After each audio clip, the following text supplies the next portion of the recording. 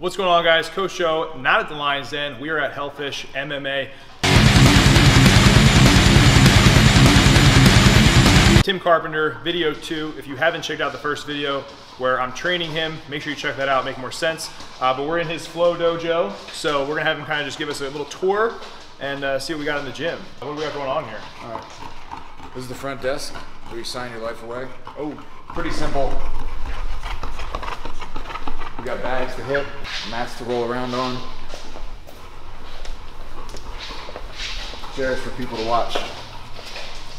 No shoes on the mat. No shoes on the mat. That's one of the few rules here is no shoes on the mat. I saw one guy do it once and we haven't seen him ever since. Then back here we just have more mat space. Most important thing with a martial arts school is mat space.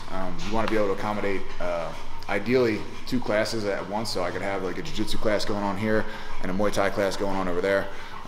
That way we could keep the flow going. And this stuff is just like a little strength and conditioning area. You got some dumbbells, squat rack, whatever this is called, dips and abs and stuff. And one of these cable machines with no cables on it yet. And a burst hyper and a ski erg. So these are mostly for me.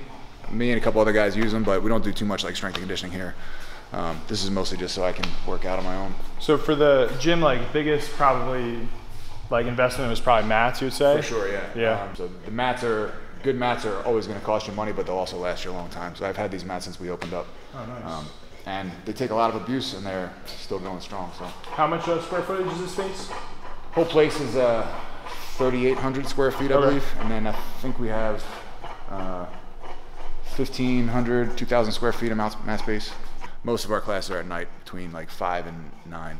Yeah, you don't need a ton. You don't need much. You need quality instruction, good training partners, and mats. You don't need really any fancy equipment. Martial arts it's like humans fighting humans. Yeah. So you don't need too much equipment. You got a couple of punching bags and pads and gloves. That's about it. What would you say is like a dumb investment you think people make when they buy stuff for their gym? The biggest mistake I see people make is trying to start big right off the bat. Okay. Trying to like, so even this place, I didn't have this for a couple years. It started off very small, and a lot of the most successful people I know, they start off renting space in an existing gym and just using a little bit of mat space there, and then they grow out from there. Trying to start like too big too soon is the biggest mistake people make, and then just trying to be fancy. Like I said, it's simple.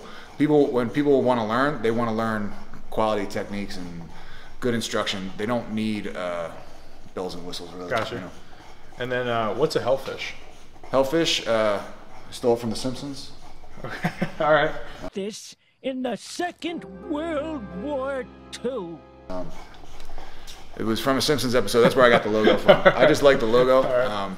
There's a weird story behind it. Wouldn't make sense if I told you. Okay. I just always liked the logo, and Yeah, I was just always curious. I don't know. We changed it a little bit. We took the cigar out of his mouth. Ah, that's maybe why it's familiar, because there is. Yeah, now I think I know what you're talking about. Took the cigar out of his mouth and put a black belt on him, and we changed his color from red to white. Okay. Yeah, all right, there you go. There's the secret behind Hellfish. So pretty much what we're gonna do now is I actually have my first competition on Saturday. So he's gonna walk me through the basics of Jiu-Jitsu. Then we're gonna kind of go over like my technique that we wanna implement for the competition coming up, like takedowns, passing guard, and then a basic submission. So you guys are kind of go through the process with me, and then hopefully it's a good video and you see me execute some of the stuff that we're going to be talking about. So we are going to dive into that next.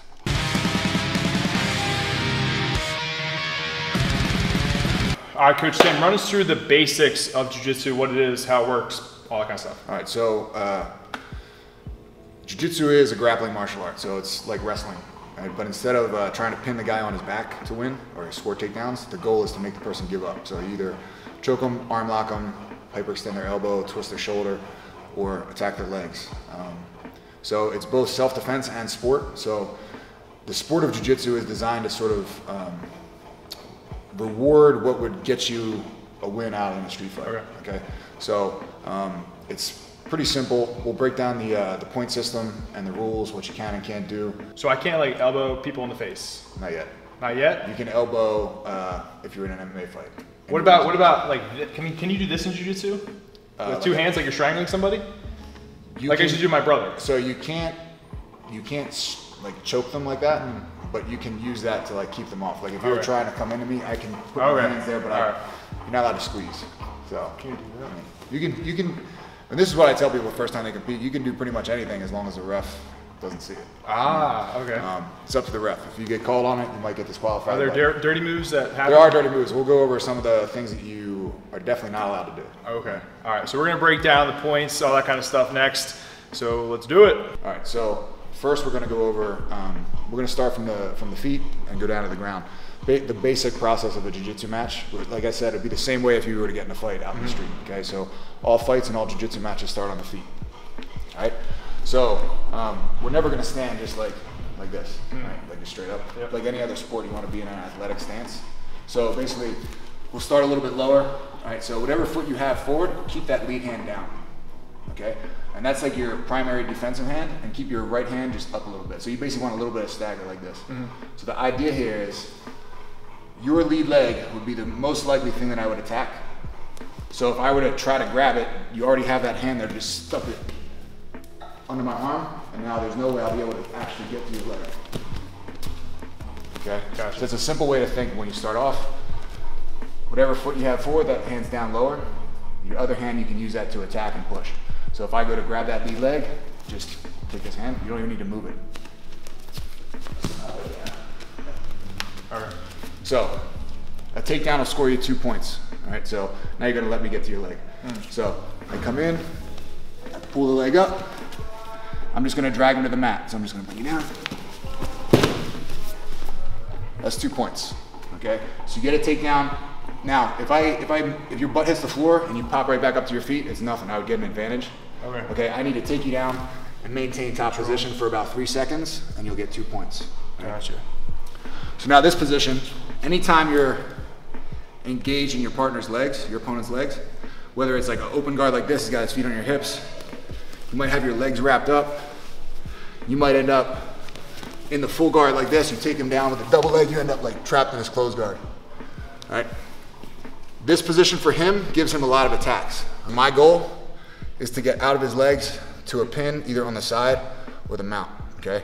So a simple way to do that is I'm gonna push the leg down, my arms go under, grab the shoulder, and stack them up. I got to side mount. This is what's known as side mount here. Getting past the legs to a position of control is worth 3 points, okay? So I took him down past his guard, it's 5 points, all right? Next position you would go to, all right, so now your legs are out of play, you can't attack me with your legs. Now I'll go to the mount. I slide my knee over to the mount, 4 points, okay? You hold this position for 4 points, or for 3 seconds, you get 4 points. All right, now let's just do a simple, he's gonna bump and roll over to his stomach, try to escape. All right, he pops up to his knees. When he pops up, I put my hooks in, so we call this hooks. Put my legs in, I'm gonna roll you to the side here. So now I have control of his back. This is another 4 points. This is the most advantageous position you can be in a fight, okay? He has really nothing he can do to me, and I can do basically whatever I want to him, okay? So the next step from here, the most basic submission in jiu-jitsu would be the rear naked choke. I'm gonna bring my arm around the neck, grab the trap, pull my hand out, go behind, and squeeze for the finish, okay? So that would be the end of the match. So we'll go through it one more time. So we start on the feet. Reach your arms out. I'm just gonna pop his arms up. Double leg and ground. 2 points. All right, now push the leg down. I pass the guard to the side mount. 3 points. So I'm up 5-0. I slide to the mount. 4 points. I'm not too good at math. What is that? I'm lost. 5 plus 4. I just 9 points. 9 points. I'm up by 9-0. He rolls over to his stomach. All right, he pops up. I put my hooks in. Another 4 points. We roll to the side. So now I'm up 13-0. Arm goes around the neck. Lock up the submission. Squeeze and finish. Match is over. All right, so that would be the most basic sort of ideal situation that would happen in a match. You get a takedown, pass the guard, mount, take the back, submit. So there's a couple more positions I want to go over. a couple more ways to score points. So we went from the ideal, right? So now let's say you took me down, you end up in my close guard. All right, so you just scored 2 points on me, so now I'm behind, right? So what I want to do is reverse the position. So what I'll do is I'll clear your hands to the mat. I'm going to sit up, I get up to my elbow here, and then get up to my hand. Now I'm going to grab his arm, I'm going to bump and roll him over. So in jiu-jitsu we call that a sweep, going from your guard, using your legs and reversing the position. That's 2 points, okay? But I also ended up in the mount, which is another 4 points. That was a 6-point move. You scored 2 for your takedown, and I scored 6 for a sweep and a mount, okay? And then it's the same. So if you were to bridge me over, if you were to trap my arm, I just want to go this way. He traps my arm, and he bumps and rolls me this way. That's just an escape. There's no points for that, okay? So there's another way to score points is sweeping, all right? If at any point I were able to lock up a submission, you get this one. If I come here, I turn, trap the shoulder, and go into an arm bar and make you tap, at any point, match is over, okay? There will also be times where, let's say I throw the arm bar on, I have it locked really tight, but somehow you're able to yank your arm out. All right, we get back to neutral. I would get an advantage for almost getting the arm bar. So if there's a tie score or no score, and I have an advantage for almost submitting you, I would win the match. And I get no points for equivalent arm bar? No points for escapes. Okay. But let's say you throw my legs past, you get tight to side mount for 2 seconds, but then I'm able to get back to my guard. You would get an advantage for almost passing my guard, okay? So you can get advantages for almost completing successful attacks. Like if we're on the feet and you're attacking me the whole time, you almost get me down, or you take me down, but I pop back up, you would get advantages for that. So in the event of a tie score or no points scored, they go to advantages. When do I learn how to sit like that, though? You can't do that yet? Oh, is that it? That's not bad, yeah. I'm not too... My feet are going numb. Yeah. You gotta get less muscle mass on your legs, that's the secret. That's, I think, the basics of the point system that you wanna know. Okay. And now I guess maybe we should go over some things that you can't do. Yes. Okay. So one of the main things that people get disqualified for is called slamming, okay, to get out of a submission. So if I get you in a triangle, this is one of the most common things you'll see. You'll see somebody get caught in what's called a triangle choke like this, and then the person on top is gonna stand up and pick them up off the mat. Like that, okay? So what he just did by putting me down gently is totally legal.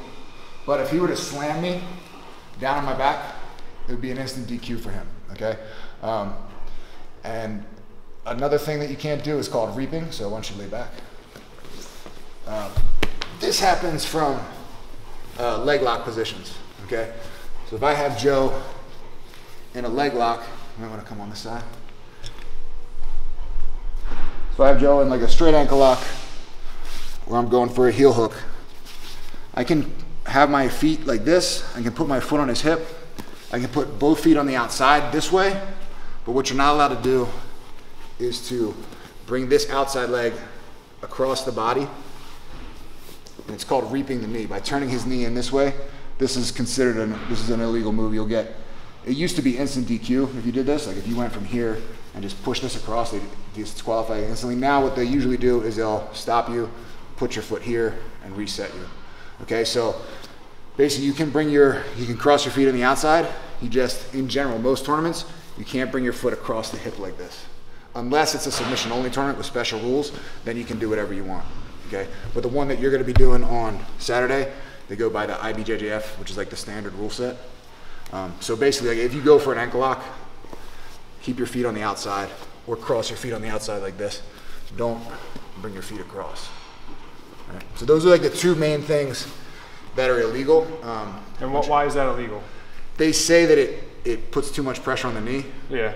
Which is kind of silly because you can twist the guy's knee from any other position except for that one. So it's already pretty dangerous as it is. Right, yeah, you're already twisting people's joints all over the place. So it's a silly old rule. I don't agree with it, but just be aware of it. Okay. And then, why don't you lay back? So, like you were asking about strangling somebody like this, you can use this to post on somebody's neck to keep distance. If he's trying to, like if you try to sit up, I can push on your neck. I'm just not allowed to actually squeeze and try to like finish you by crushing your windpipe. Okay. You're also not allowed to do what's called a muffler. usually covering the mouth with your hand. I'm not gonna do it to you. But you can't do that. You're not allowed to, you can't grab one finger or two fingers. If you grab the hand, you have to control all the fingers, but you can't grab like one. Okay, so even if you're like in the middle of choking me, I can't grab one finger and peel it off. I have to grab all and peel it off. Could that make someone tap though, or no? Usually not. Okay. It's rare that you're in a position of dominance and you'll grab somebody's finger and make them tap. But it's also a good thing to remember. If I want to control your hand and holding your wrist, you can move your arm all over the place. But if I control your hand like this by holding your fingers, you have a lot more control over it. You're almost always weaker at the end of your limb than you are like in the center. Gotcha. So it's a good thing to remember if you want to control somebody's hand to use like a 2-on-1 and control like the knuckles and the wrist. That makes it very hard for them to use their hand. But if I just hold like this, you can easily pull that away. Okay. But if I'm holding like this, it's much harder. Yeah. Okay. So don't grab fingers, no mufflers, no chokes like that. No reaping, no slamming. I think that's it for now. If I think of anything else, I'll let you know. No eye gouging? No eye gouging, no biting, no hair pulling, no punching, no kicking, no elbowing. Okay. It's just grappling, just jiu-jitsu for now. Gotcha. All right, so now we're gonna go over some simple tournament strategy and concepts for you to use, for you to think about for this weekend. All right? Cool. So like I said, it's always gonna start on the feet. So, yep, good stance. So whatever leg you have forward, you have that hand lower. And it doesn't have to be like this. Yeah. Okay? It can just be here. Okay? And what we call a down block is all you're gonna do, if you see somebody reach for that lead leg, you just extend the arm down like that. So you wanna get something in between me and you. So we're here, as I go to reach for the leg, just basically shoot this down under my arm. Yep, and I'll pull that leg back. Yep, so now the harder I try to reach for it, I'll never actually be able to get it. Even if I were to get my hands on it, let me grab it. If I were to get my hands on it, you just push the arm away and kick the leg back, you'll always be able to break that, okay? Simple thing to think about. And now that hand, so I'll do it to you. I have my lead leg down here, you go to grab it, I down block, and now this hand can attack. Okay, so I start off with my lead hand down, and now I can use this hand, because this leg's harder for you to get to, I can push with that hand, and I can use that to grab and start going. All right, gotcha. All right, so what I want you to focus on is, we're not gonna spend a lot of time doing wrestling. It takes a lot of time to develop like good takedowns. I think you wrestled before a little bit, right? Yeah, no school. Yeah, so all the wrestling you know you can use, but what I want you to focus on is getting front headlocks. All right. It's a simple way to do it. And the easiest thing to remember, anytime your head comes to my armpit level, I can get it, okay? If your head's here, I'll never be able to get a front headlock. But all I need to do is get you to bring your head forward a little bit, and then I can snag it. Okay. Okay? So the way you get that to happen is going to be very hard to just grab somebody's head and pull it down. What you want to do is start off by pushing. So lead hand down, I start to push. I start to push. Don't let me push you. Don't let me push you. So see how let me push you and stop me from pushing. So see how to get me to stop from pushing, he has to push back into me. All right? And then all I'm going to do is I'm going to take either hand to the back of the neck. I'm going to pull my leg back and bring the head down. All right?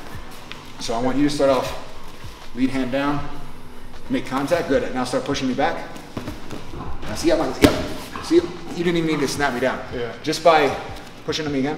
When my feet go back like this, my feet are behind my head, there's nothing holding me up. So even if you just took that hand away, my head comes down. Okay, so that's what I want you to think about. Hand on my shoulder, other hand on my shoulder. Always try to get inside of the arms, okay? So if I'm swimming inside, you swim inside. Yep. Keep the inside position. So now, push it a little bit. Once you see my feet come back and I'm pushing back, this hand's gonna go to my head, snap it down. Yep. Now you have the front headlock. Now all you're gonna do is circle your hips this way and sprawl your legs back. Get in your stance, make contact, push, my feet are back. Yep. Perfect. It's gonna be my move. Maybe.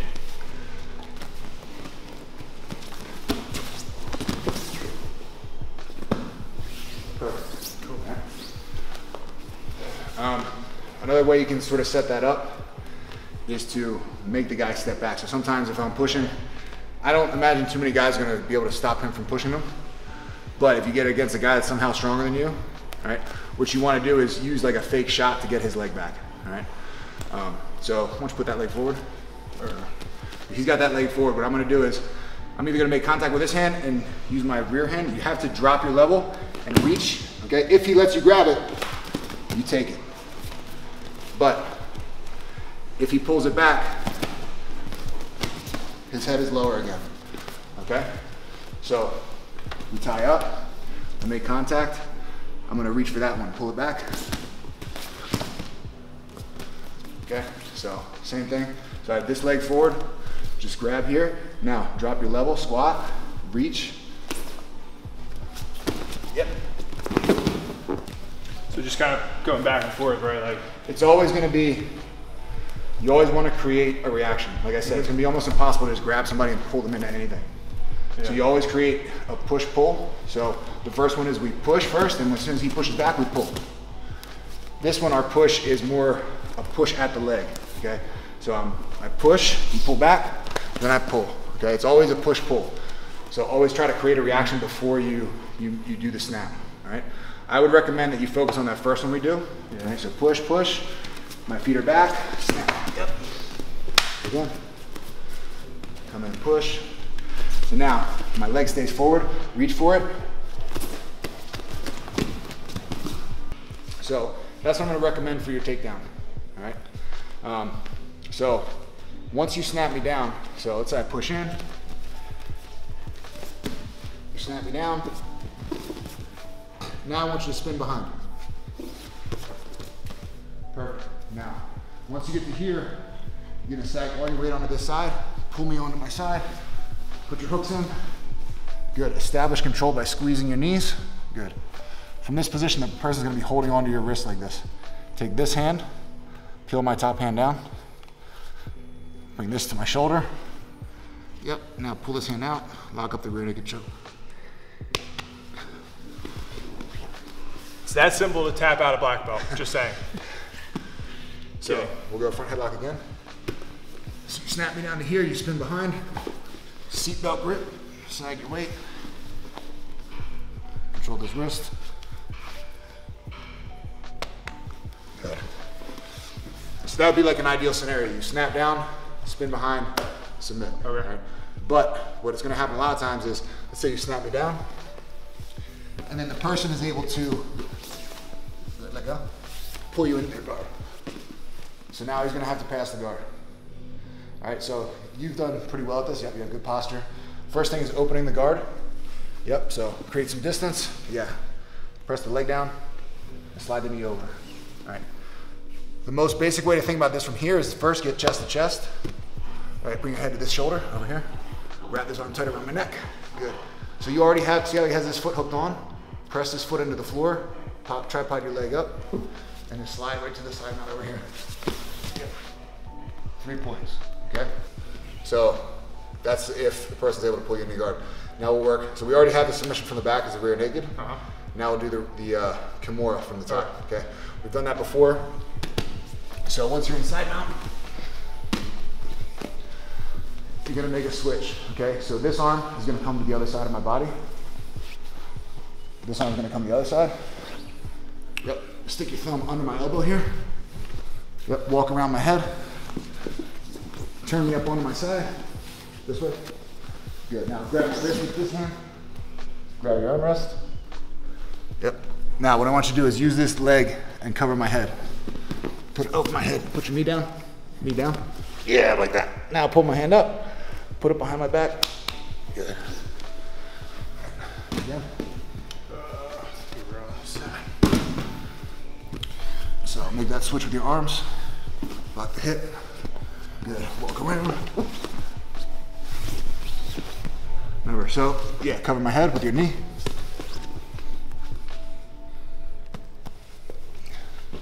Very good. Right. And if that doesn't work, I don't know what else to tell you. Go crazy. Yeah. Go Then crazy. slam 'em. Yeah. Both in the eyes. Yeah. If that one doesn't work, yeah, I pull out my knife. So I mean, that's like your basic, your best case scenario. Like that's, you know, everything goes well, that's what happens. Yeah. You snap down, spin behind, choke him. He pulls you in his guard, you pass.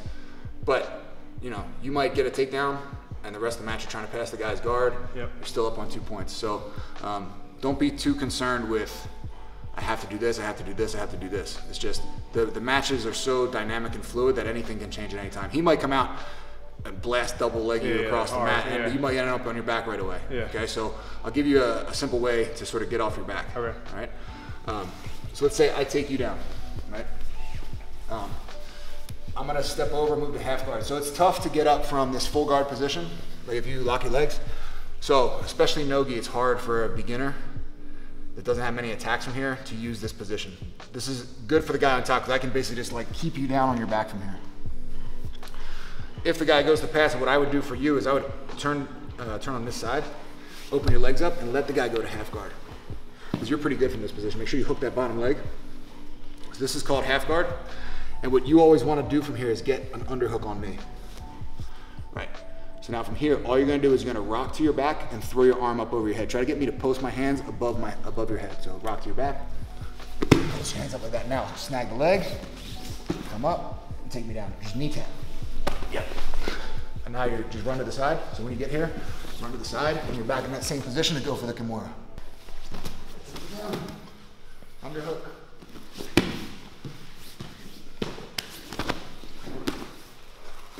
And I go to the Kimura. Lock.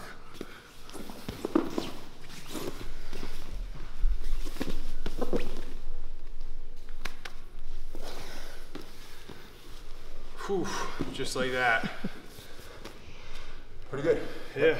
So like I said, that should be sort of your basic game plan for when you go out there, but be prepared for anything to happen, you know? Yeah. Like I said, you might be on the feet the whole 5 minutes trying to get the takedown, you know?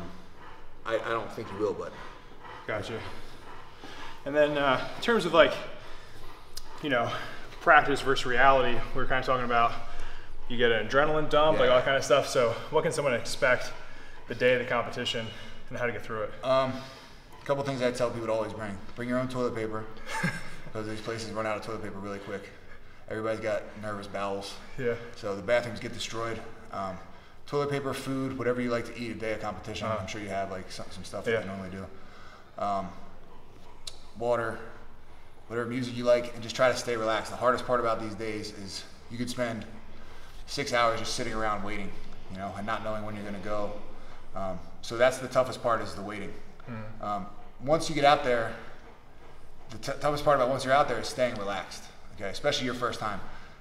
People rarely remember what happens their first time. You know, you usually have to like break it down for them afterwards. Like, this is what happened. You know? So no matter how good a shape you're in physically, it's really, like I was saying the other day, it's your mind that's gonna like determine whether you get super exhausted or if you're able to just focus on executing your techniques. So try to, as much as you can, try not to think about fighting and winning. Try to think about just executing moves. You know, just executing the game plan. Focus on that rather than like fighting the guy in front of you. Like, the guy in front of you doesn't matter. It's like, it's a grappling dummy that you're using. You know, so that's basically how you want to think and approach the match. Just focus on executing your game plan, not thinking, what's he gonna do? What am I gonna do? Stuff like that. Sweet. There you guys have it. That's the game plan for a couple days out for my first competition. He'll be there coaching me. We'll video it. So hopefully what we just practiced will happen, or it's just going to be a shit show. Either way, it's first time. Either way, it's a learning experience. Exactly. Like, you go out there, get smashed your first time. You learn. You know? Exactly. Yep. So part of the process. Don't be obsessed with winning or losing, especially not your first time out there. It's great if you win. But I mean, you'll see. Either way, whether you win or you lose, the next day, you still gotta go back to work. It's the same. Bullshit. I say about strongman, I was like, you can't take it too seriously if you're throwing down in a parking lot. Like, exactly. You know what I mean? It's like, we all love it, but it's, you know, there's more to come and always something to learn from. But yeah, thanks, Coach Tim. I appreciate it. Where can we follow you again on social media? Hellfish Mixed Martial Arts on YouTube. Hellfish MMA on Instagram. Hellfish BJJ on Instagram. Tim Carpenter on Facebook. I don't even know if I think that's just a personal page. I don't know if it's a business thing. It's growing. It's him. I'm new to the whole internet world. And if you guys had heard this creature in the background the whole time, there lies the devil dog. Wow, come here. Let's see if we can get him. Come here, buddy. He's looking into my soul. Oh, he's a little bit trustworthy. This is El Guapo, the real jiu-jitsu master. There you go. Perfect. Any fun facts about El Guapo? He's 9 years old. He stinks. He's lazy. What kind of dog is that? He's a Renaissance bulldog. Renaissance. Basically, I tell me he's just an old English bulldog. But Okay. It looks cooler than one. Can you go on a skateboard? nah, he can't really do anything. Was it focusing on him? Oh, yeah. Come here, Bubba. That's what he can do. He can slobber on stuff. Hello. You're adorable. Awesome.